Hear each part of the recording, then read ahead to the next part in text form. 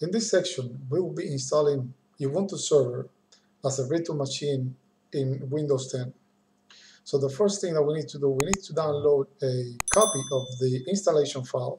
And for that, we're going to open the browser. And we are going to go over to ubuntu.com/download/server and click on download.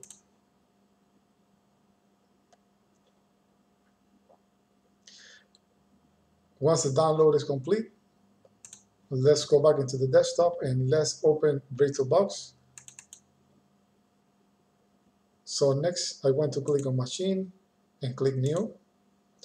I'm going to name my virtual machine Ubuntu Server 1. And for the type of operating system, it's going to be Linux. And for the version, it's going to be Ubuntu 64-bit.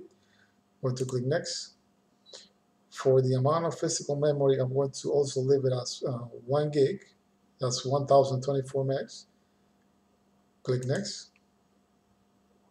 For the hard disk, I'm going to create a new virtual hard disk. So I'm going to create it now. I'm going to click Create. I'm going to select VDI as the type of virtual hard drive, which is a VirtualBox type of hard drive. And I'm going to click Next. I want to make it dynamically allocated so it doesn't occupy the full size of the hard drive at once. So it basically increases the size of the hard drive as it needs more space. So I'm going to click Next. For the size of the hard drive, I'm going to make it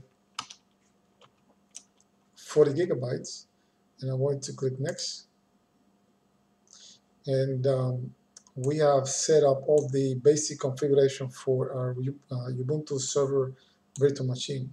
So now what I want to do, I want to make sure I select the virtual machine that I just created, and then I want to go here into Settings, and then click on Storage, and then click on Empty, this icon that is underneath the controller IDE, and then I'm going to click on this drop-down menu here, and I'm going to choose the second one. It says choose a disk file, and then I'm going to browse to where my Ubuntu Server ISO image is, the one that I just downloaded. I'm going to select and click Open, and make sure to click on Live CD DVD so we can boot off the image, and finally click OK. So now I'm going to click on Start.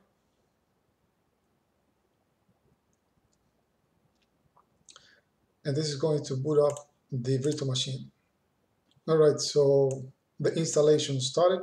What I'm going to do now, I'm going to click here on View, and then I'm going to head over to virtual screen number 1, and I'm going to select 125%, so I can zoom in into the VirtualBox and have a better view of the operating system.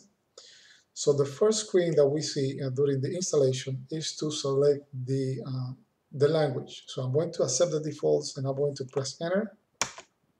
In the next screen, we need to select if we want to continue with updates or we want to continue without updates. I'm going to select the default, which is the second one, continue without updates, and I'm going to click Enter. The next screen, we need to select the keyboard layout, so I'm going to leave as default US English, and I'm going to press Enter. In the next screen, notice that we have the Ethernet network interface configuration, which is ENP0S3, and the IP address is 10.0.2.15. Yours might be a little bit different depending on the type of network you selected. If you go to Machine and then you go to Settings, and then you click on Network, notice that by default, my machine is placed in NAT network. If you leave it in NAT, you should be able to have internet access. So for now, I'm going to click OK. I'm going to accept the defaults, and I'm going to press Enter. In the next screen, we need to enter a web proxy. Now, we are not using any web proxy, so I'm going to leave it empty, and I'm going to press Enter. The next screen, we need to enter an alternative mirror for our Ubuntu installation, I'm going to also leave it as a default, and I'm going to go ahead and press enter again. In the next section, we are going to partition and format the hard drive. So here we have the option to use the entire disk, which is what we want to do. We want to use the entire disk in order to install the Ubuntu server. And we also have the option to select whether we want to set our disk as LVM with logical volumes. I'm going to leave as a default. We're not going to set up a logical volume. So I'm going to press tab until I reach to the end, and I'm going to press enter. So in the next screen, we can review our current storage configuration. So notice that we are using the entire disk, 39 gigabytes, and the file system is extension 4. Also, if we look at here towards the bottom of the screen, we have two different partitions. On the first partition, it's only 1 megabyte, and that's where our group bootloader is going to be installed.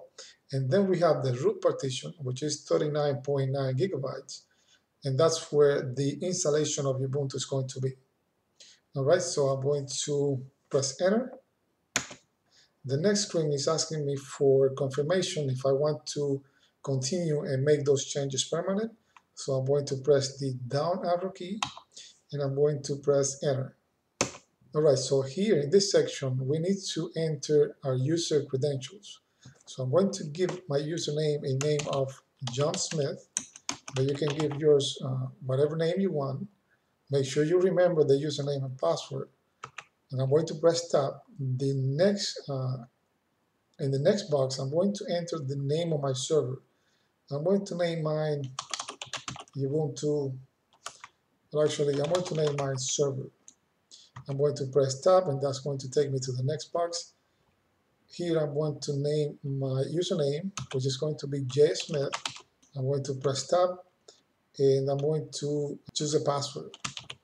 So make sure you remember whatever password you choose, and go ahead and enter it in the last box. Press tab and press enter. The next screen is asking me whether or not I want to install OpenSSH server. OpenSSH server is a remote terminal that we can use to remotely manage our server. So I'm going to press the space bar to make that selection, and then I'm going to hit tab twice until I reach the bottom and press enter. The last screen, we need to select all the extra packages that we want to install during the installation of Ubuntu server. For now, I'm not going to select any extra packages, so I'm going to press tab and I'm going to press enter, and I'm going to let the installation finish. Alright, so once the installation is complete, then we have the option to cancel, update, and reboot. So I'm going to select that option at the bottom, and I'm going to press enter. Now it's in the process of canceling, and then we will be rebooting the operating system. Okay, at this point, we need to remove the installation media. So I'm going to go ahead and click on Machine, Settings, and then Storage. And then I'm going to click on the Installation Media Optical Drive, click on the drop-down menu, and remove disk. Also, uncheck Live CD DVD, and click OK. And finally, press Enter. And at this point, the system is rebooting. All right, so we have arrived at the login prompt. So I'm going to enter my username, press enter, and I'm going to enter my password.